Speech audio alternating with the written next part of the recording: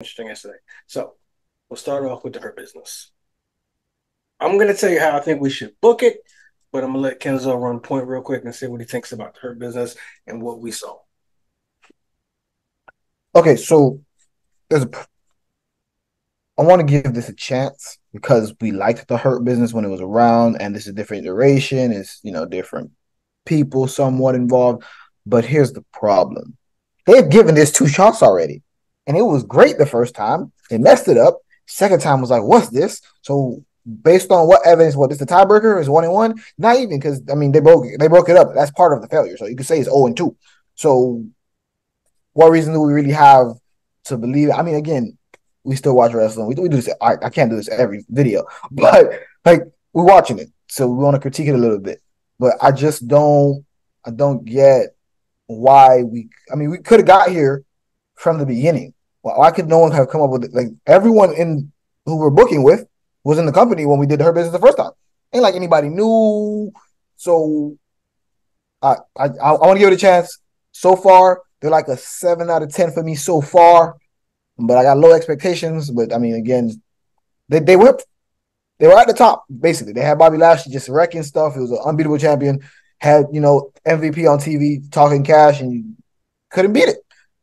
But third time the charm? Who knows? I don't know. I really don't know what to say. Well, I mean, Or they could even expanded the business for Hurt Business that they had, and they could have just added more people like they did now.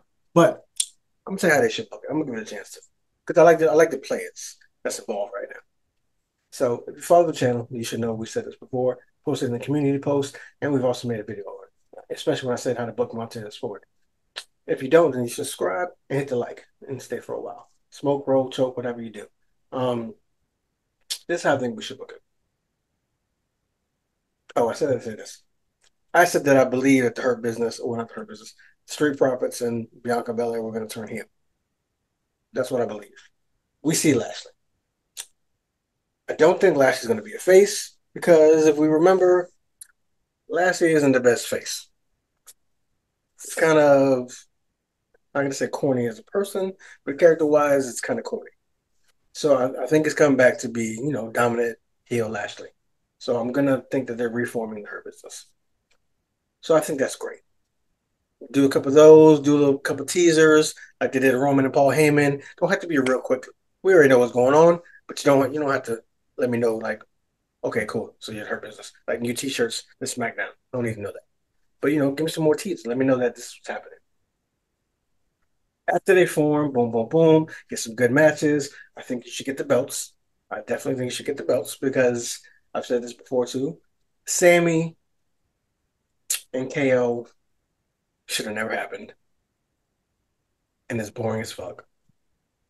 I was I about to say which time should it have not happened. You've complained about this before. WrestleMania like shouldn't have happened. Oh, okay, yeah. I think they only did it because they didn't want Cody and Roman and Roman to lose to Cody, which we could talk about that at the end too if we have to. But I think that was the main thing is they didn't want Roman to lose. So they said, "Fuck, we got to give him something." It was a cool moment, obviously, because the fans went crazy. It was great, but it shouldn't have happened because the tag team division, one, is horrible, and two, it's boring as hell now. All we're doing is getting bickering, Sammy and Kevin, and then we're getting KO like with anger issues towards other people. It's just it's not working. So get the belts off them. If you got to split it, divide it, whatever you got to do, just get the belts off them. Street Profits, Hurt Business, cool. We got that going on. It's popping. I would want Lashley to get the U.S. belt back, but I feel like who would I want to get that more? I think Drew should get that because Drew ain't getting shit. And before Drew leaves, just give him the U.S. belt, but we get that another day too. So, boom. They have a critical good match. They're gonna have a match. I'm booking it, so fuck with me, roll with me. Give me a minute. They're gonna have a couple good matches. It could be the tag team. Lashley's been interfering a couple times, whatever. They banned Lashley. Yo, you can't be here. You're out. You're done. Like, goodbye.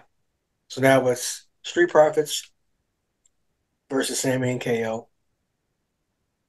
And before the match is over, because KO's about to win, hits a stunner or whatever. Sammy does what is it, the Holuva kick? What's it called? No, yeah, Haluva kick. It's like a hell of a kick, but Haluva because he's Yeah. fucking Canadian. It's supposed to be funny. Whatever. We're about to get the 1, 2, 3, and who I don't know where pops up. Bianca Belair. Okay.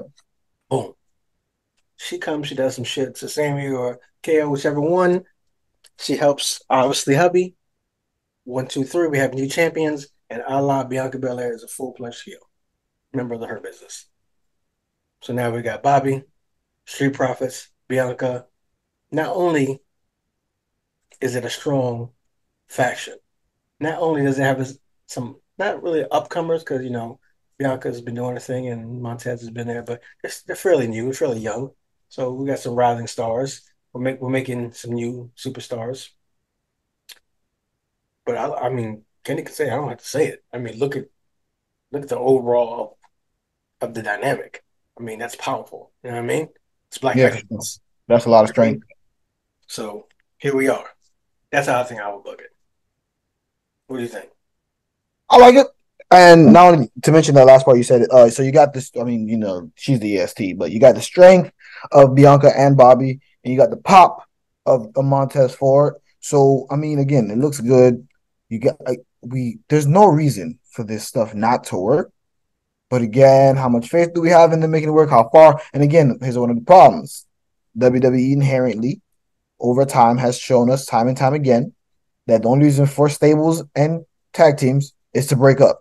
So what you missed on your booking is how they're gonna break up because that's how the story has to end for them. Tag teams are not long term things, blah blah blah. I mean, these are stables, and you mentioned, we've talked about this how many times now. Montez Ford is the star of the future, so now we have to figure out how does he break apart from this and continue to rise because that's the only way. That's the only thing I could think they even did this as an idea. That's the only way they work for these belts, as we've said time and time again. So I don't know. That's one thing I would worry about. I would say probably I probably say a few between first off what we said before, him and Dawkins because they need to break up. I don't like them. But if we're gonna do our business, cool, I'll let Dawkins stay. But let that be the first feud. He murders Dawkins, and then he goes about his business and does what he got to do. That's that. Put in the comments what y'all think. Y'all fucking with it? You're not. It's cool. Either way, it's cool. We're gonna move on though. So I think AEW